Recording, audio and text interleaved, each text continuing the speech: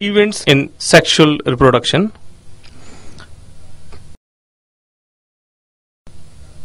First of all, pre-fertilization. Second one, fertilization. Third one, the post-fertilization events.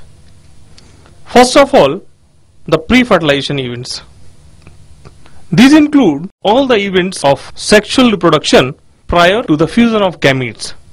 The two main pre-fertilization events are gametogenesis and gamete transfer. First of all, gametogenesis. Gametogenesis refers to the process of formation of the two types of gametes, male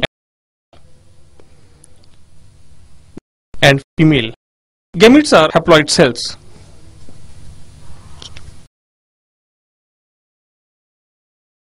In some algae, the two gametes are so similar in appearance that it is not possible to categorize them into male and female gametes. They are hence called homogametes and isogametes.